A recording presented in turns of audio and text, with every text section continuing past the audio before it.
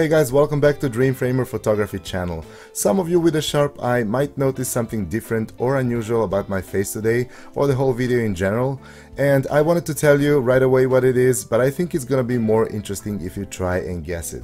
So if you know what's different, leave a comment down there in the comment section. If you're not sure, go back, watch any of my previous videos, compare it to this one and try to figure out.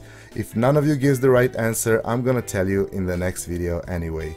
And now let's move to our today's subject. As I promised in the last video, I'm gonna show you how to make a light box to take pictures of objects isolated on a white background. To do this, you will need one empty box, scissors, any kind of plastic card, white paper, glue, and any kind of adhesive tape. First thing you want to do is measure and cut the box. Put the paper inside a box like this and cut the box approximately at this line. What I'm trying to show you is how to create the cheapest possible light box with the material that we all have at home. You can make a better version of this if you cut the holes in the top and the sides of the box, cover those holes with thin white paper and use strong lights to shine the light through the paper inside the box. But I promise that this project will be something that you can do without any investment, so we're not gonna buy any lights.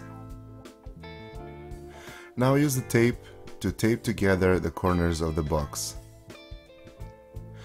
Some of you will ask me now, why didn't I cut the box exactly at the edge and just wrap the paper around the edge?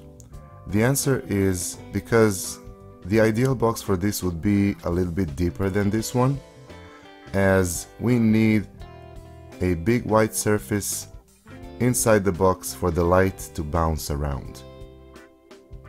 As I mentioned before, we're not gonna buy any additional lighting equipment for this, so we need as much light as possible to bounce inside the box, and the only light source would be our flash. Apply the glue near the edges of the paper and spread it evenly with a plastic card. I just want to mention that since we have just one light source, which is our camera flash, we will have some shadows on the back of the box, but nothing that can't be easily removed in Photoshop. Keep doing this until you cover the whole inside of the box with the white paper.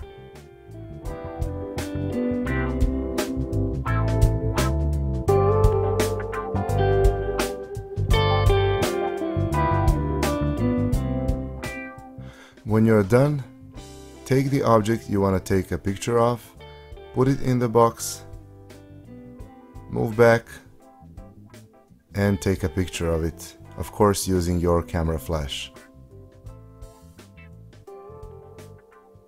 Now open your image in Photoshop. Actually, this is camera raw because the image is taken in RAW format.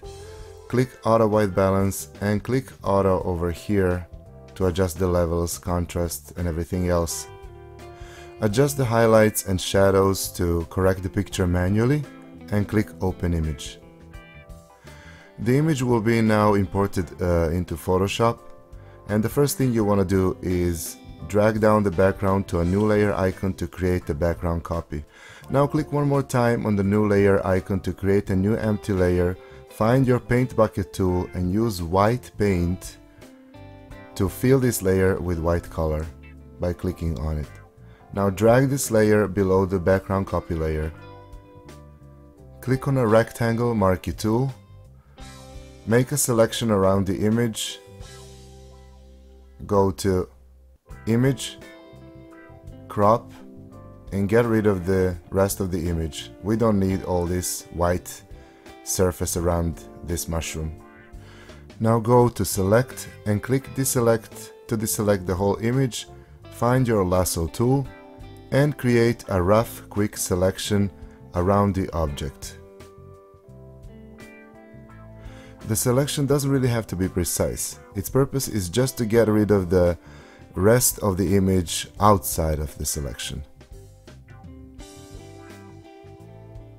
Now, when you go down here and click on the layer mask, that will hide everything from the top layer that was outside of our selection.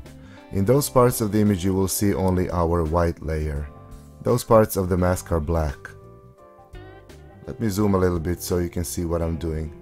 Click on the layer instead of a mask and find a dodge tool. In my case it's under these three dots, but in your case it might be right there in the toolbox. Go up there and choose highlights for the range and 100% for exposure, and while your layer is selected, go and start dodging around the object to make this shadow lighter. The goal is to make it completely white.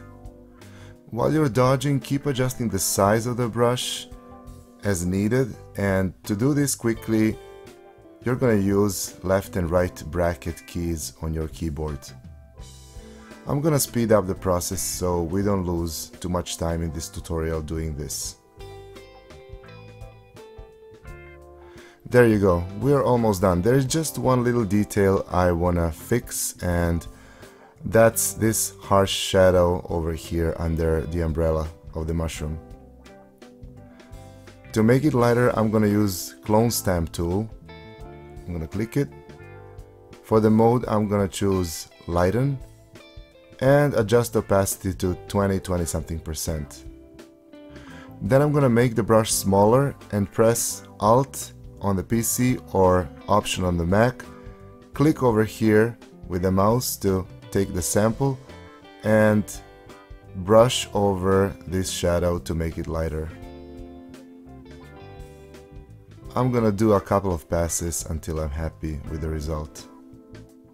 And that's how we isolated this wooden mushroom on the white background. So guys, this is how I started taking pictures of objects isolated on a white background back in 2008 when I was starting with stock photography. I hope you liked this video. If you did, press that like button, leave a comment, subscribe if you still haven't, because these things motivate me to make more videos like this. In the next video, we're gonna go together through the process of creating one stock photo. See you soon, bye.